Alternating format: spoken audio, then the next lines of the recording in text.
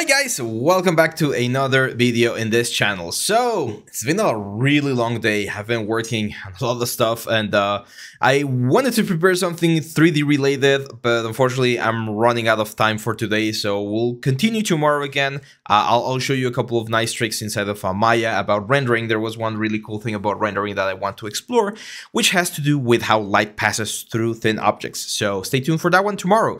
But before you leave, there were a couple of really important news on the industry. So as you guys might have noticed, hopefully you're not living under a rock, the Zbrush Summit was happening all this last couple of days, and there were a lot of really cool stuff. The replay for the newest one is not up yet, but like guys, seriously, I strongly recommend you go back. There's like 10 hours, 15 hours, or like 10 hours each day of content about all of the different things and the approaches that they use for all sorts of projects. All of the talks are really, really interesting. There's talks about like toy manufacturing, games, film, 3D printing, so much stuff. Like, look at this amazing things. So this is one of the best things that you can do as an artist to keep learning. Learning from a lot of people is always really, really important because you get to know how they do their stuff.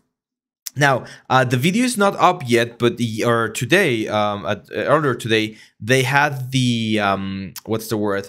They had the presentation of the newest ZBrush, and again, the video doesn't seem to be here. There we go, it is here. So I'm just gonna go through some of the things that they showed. It was like a 1-hour presentation.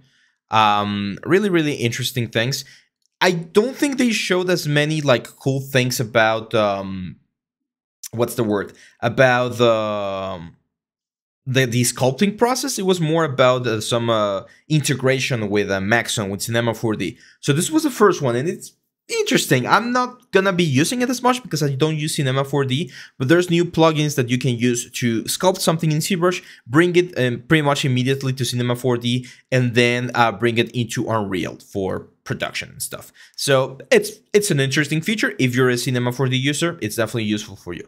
This was the first like interesting thing that they showed, which is the new Siri Measure. They are improving the algorithm for the Siri Measures to get better results, but not only that, they're adding a couple of, I would say, interesting features. I was not super excited about this ones, to be honest, because even though it is cool, it's not necessary, if you know what I mean. So they added this retry button. So the way this works, and they explain it here, you're of course welcome to go and check it, is you Siri Mesh, and if you don't like the result, you change the poly count or the polygon count that you want to go for, and you just hit retry. So this is pretty much saving you from going with a Control-C, like undoing the Siri Measure and then trying something else. You just retry it with a different poly count, and you're going to be able to compare both of them a little bit easier. Again, from a user standpoint, I think it's a handy thing to have because it doesn't have to recalculate. They do mention that the mesh is saved somewhere else, so you get like faster calculations that way. We'll have to see. As you can see, all the way up here, it says 2023 Beta 3. This is probably going to be the release product they're going to have in the next couple of months. I don't think they announced pricing or subscriptions things yet, but if you guys heard it on the live stream, let me know in the comments because I'm curious about whether or not this is going to be a paid subscription or not, which it's probably going to be. So that was the first thing. Siri Measure now keeps polypaint, which is pretty cool if you like to use a polypaint for concept and stuff like that inside of ZBrush. That was really, really nice. And this thing is really cool.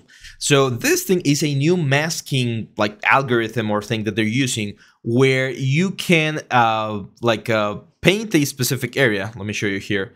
So you paint a specific area, and then instead of having to go manually and fill it in, it fills it out automatically. It's like a paint bucket, right? But for masking. So apparently it's going to be down here on the masking menu.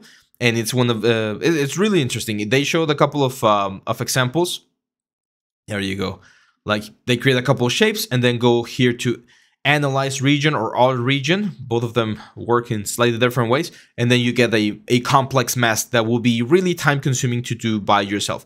It was not impossible to do it, but it was really time consuming. So I think this is going to be a really, really helpful tool in the upcoming release. This is another one where you can like kind of like tell the program where you want things to be filled in. Again, it's like the little paint bucket inside of Paint or ZBrush. So super helpful. Then they moved on to this. This is the big thing that they're going to be releasing on the next patch. And I am going to say I am quite excited about it. However, I was reading some comments on the chat that were like, this is going to be pricey. So they have added a Redshift into ZBrush. You can see right here, it says Redshift renderer, and you can use Redshift's technology, because Redshift is part of Maxon, to render things inside of ZBrush and get a more BPR, like physically correct render, similar to what you would get from Arnold. You get HDRIs, you get global illumination, you get caustics, you get reflections, you get emissive maps, like, well, not maps, emissive textures or materials. So it's interesting. Again, it's not something that I think I personally am going to be using as much, because I normally follow the full production until we go into Maya and stuff. But this is going to be really handy. I think for pre-biz and for pre-production, when you want to like get an idea of how things are going to look, this is going to be really important. And you can see them here playing around with some of the settings and changing things around. Here's where they go and create like an emissive map. There we go. So yeah, I mean, being able to create this very cool looking render inside of ZBrush is going to be quite nice. Again, they did mention in the comments that if you are not subscribed to Maxon 1 or to Redshift, you are gonna be restricted to only using Redshift CPU, which is not as fast, of course, as Redshift GPU. They were using Redshift GPU for this one. That's why the renders were quite fast. So yeah, that's we'll have to see, right? Like, because I don't think it's official, but we'll have to see. Hopefully, they do include it as part of some sort of like upgrade package or something. Like, it's pretty obvious that they're going to be charging one more time for anyone that's a user. But again, we'll have to see. And yeah, that was pretty much it. Oh, this one was really cool. Surface scattering inside of ZBrush. This is really helpful. I think this is going to be a big one, because surface scattering is one of those things that people really struggle with, especially tweaking it and modifying it inside of Arnold or other softwares. So being able to just like literally increase how much scale amount and the scale of the SSS over here and just get a nice render like this, it's going to be a big thing. Now, take into account that this tools that they're showing right now, they don't have any poly paint. So if you add poly paint to these things, it's going to be even better, right? So it's going to look a little bit more like a realistic skin.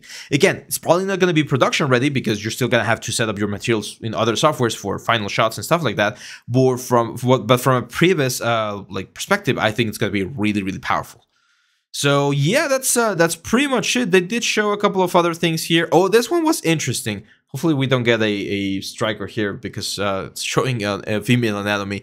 But this was really interesting, because with the Redshift thing, one thing that you can do is you can bake the light of the object. This is really interesting for virtual reality and for augmented reality, where you can't really have like amazing looking shaders. You could bake the material and the shader into polypaint. So as you can see, this is with like no polypaint, and then a couple of seconds later, they use this Redshift Baker, and it takes like pictures from everywhere and just bakes the light information. Really powerful, really nice, because again, if you're doing some sort of like AR thing and you already know what the light setup is going to be, you can save a lot of performance by just baking all of the light into the object, like directly into the polypaint. And if the object has a texture map, you can just like transfer that polypaint into a texture map. So overall, I would give it like an 8 in regards to how like surprised I was with this year's general thing. Let me know in the comments what's your opinion. If you've been a ZBrush user for long, do you think these tools are going to be do you think these tools are worth of a like complete huge improvement, or are they more like a small patch? What do you guys think? It's always fun to read the comments. And yeah, that's pretty much it, guys. I'm gonna go ahead and continue with some other works that I need to finish, but I'll see you back tomorrow for more 3D content. I promise tomorrow we'll have more 3D. This weekend I'll see if I can do a live stream so that we can have some fun as well. So thank you very much, guys, and don't forget, the best way you can support us is of course by liking, sharing, subscribing, and checking our premium courses down here. Thank you very much, guys. See you back tomorrow. Bye-bye.